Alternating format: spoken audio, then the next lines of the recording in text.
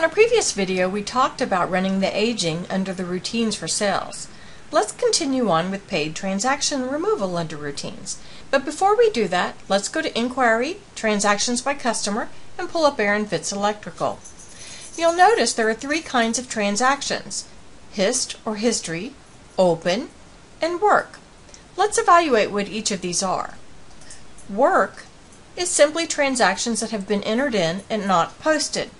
Now, from the receivable side, this will only include transactions that were entered in directly to the receivables module.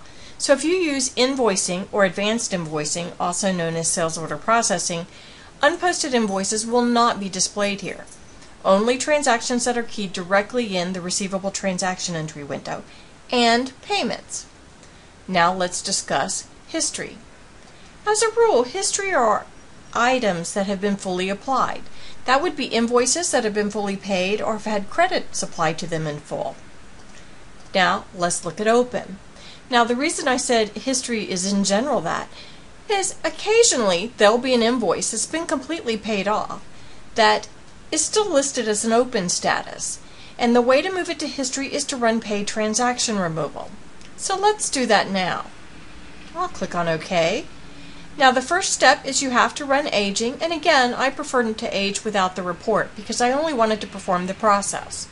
And now we'll go in and run paid transaction removal. I'm only going to run it for the customer Aaron Fitz Electrical right now. And it's going to ask me about a couple different pieces of information. Do I want to remove NSFs, voids, transactions, and so forth? Now the reason it gives me a date for checks is I may not want to void checks that are dated after April 1st, because if it's in history, I can't use it for an NSF if it were to come back NSF. I would have to manually do the process. So I'm going to tell it to basically move everything to history that is dated all the way through today, except checks. Keep the last 2 weeks open for those, and I'll click on Process. And I'm just going to send this report to the screen and tell it yes to remove the transactions. And here are all the transactions that have been moved from an open status to a historical status. So that should make my inquiry screen much more manageable. Let's go back and look at Aaron Fitz Electrical, unmark history, unmark work, and redisplay. And now our screen should be much shorter. Hope this helps. Thanks.